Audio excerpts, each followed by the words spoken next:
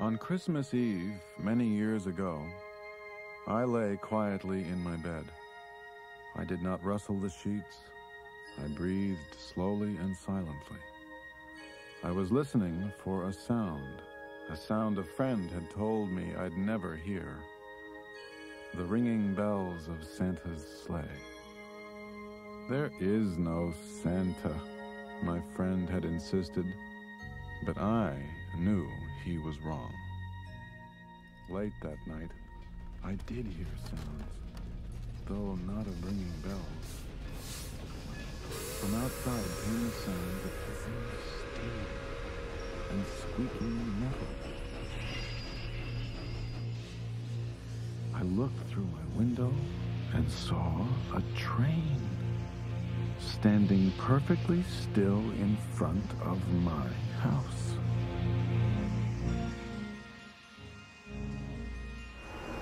It was wrapped in an apron of steam. Snowflakes fell lightly around it. A conductor stood at the open door of one of the cars. He took a large pocket watch from his vest, then looked up at my window. I put on my slippers and robe. I tiptoed downstairs and out the door. The conductor cried out. I ran up to him. Well? He said. You coming?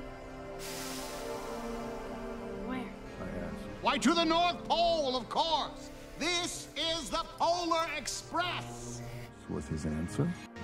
I took his outstretched hand and he pulled me aboard.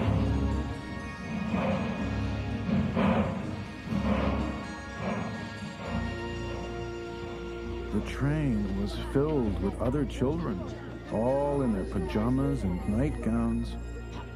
We sang Christmas carols and ate candies with nougat centers as white as snow. We drank hot cocoa as thick and rich as melted chocolate bars.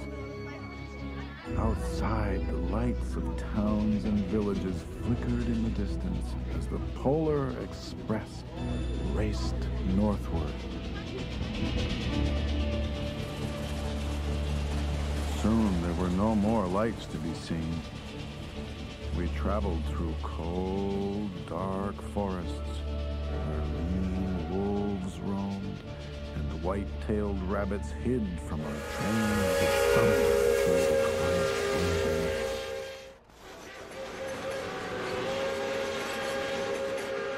We climbed mountains so high, it seemed as if we would scrape the moon.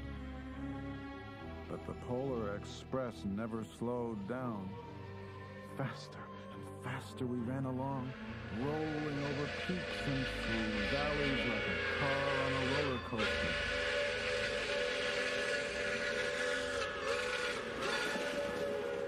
The mountains turned into hills, the hills to snow-covered plains.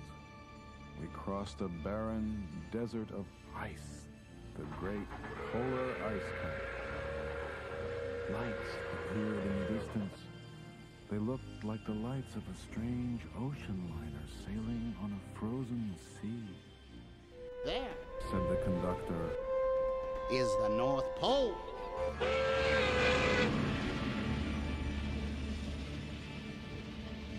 The North Pole. It was a huge city, standing alone at the top of the world, filled with factories where every Christmas toy was made. At first, we saw no elves. They are gathering in the center of the city. The conductor told us. That is where Santa will give the first gift of Christmas. Who gets the first gift at Christmas? We all asked. The conductor answered. He will choose one of you. Look! Shouted one of the children. Outside, we saw hundreds of elves. As our train drew closer to the center of the North Pole, we slowed to a crawl, so crowded were the streets with Santa's helpers. When the Polar Express could go no farther, we stopped and the conductor led us outside.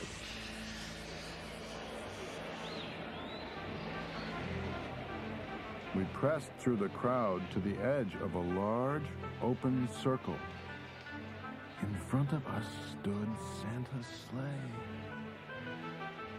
The reindeer were excited. They pranced and paced, ringing the silver sleigh bells that hung from their harnesses. It was a magical sound like nothing I'd ever heard. Across the circle, the elves moved apart, and Santa Claus appeared. The elves cheered wildly. He marched over to us and, pointing to me, said, Let's have this young fellow right here.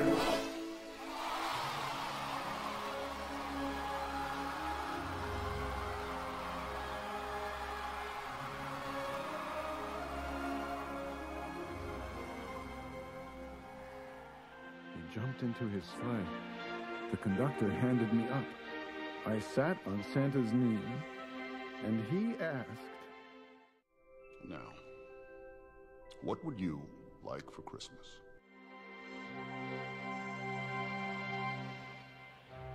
I knew that I could have any gift I could imagine. But the thing I wanted most for Christmas was not inside Santa's giant bag. What I wanted more than anything was one silver bell from Santa's sleigh. When I asked, Santa smiled. Then he gave me a hug and told an elf to cut a bell from a reindeer's harness. The elf tossed it up to Santa. He stood holding the bell high above him and called out, The first gift of Christmas!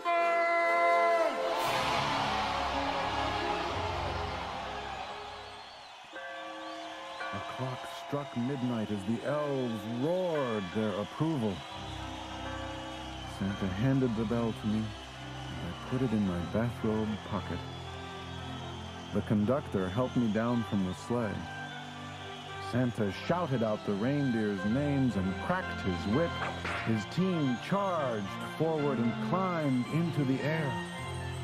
Santa circled once above us, then disappeared in the cold, dark, polar sky.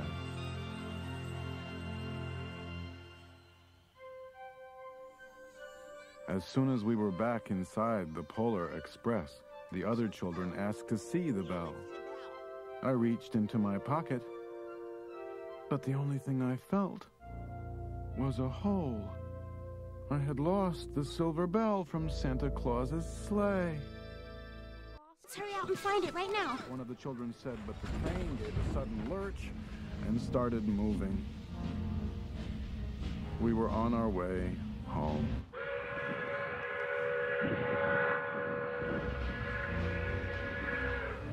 It broke my heart to lose the bell. When the train reached my house, I sadly left the other children. I stood at my doorway and waved goodbye. The conductor said something from the moving train, but I couldn't hear him. What? I yelled out.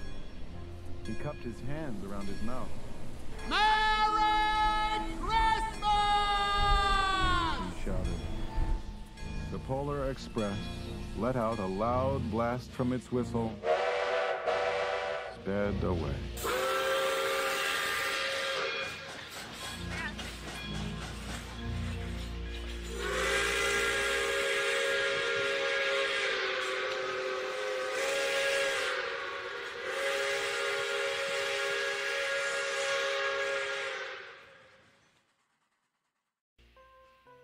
On Christmas morning, my little sister, Sarah, and I opened our presents. When it looked as if everything had been unwrapped, Sarah found one last small box behind the tree. It had my name on it. Inside was the silver bell. There was a note. Found this on the seat of my sleigh. Better fix that hole in your pocket. Mr. C. I shook the bell. It made the most beautiful sound my sister and I had ever heard. Really? But my mother said... Oh, that's too bad. What's this? Yes, Broken. Huh. Sorry about that, sport. said my father. When I'd shaken the bell, my parents had not heard a sound.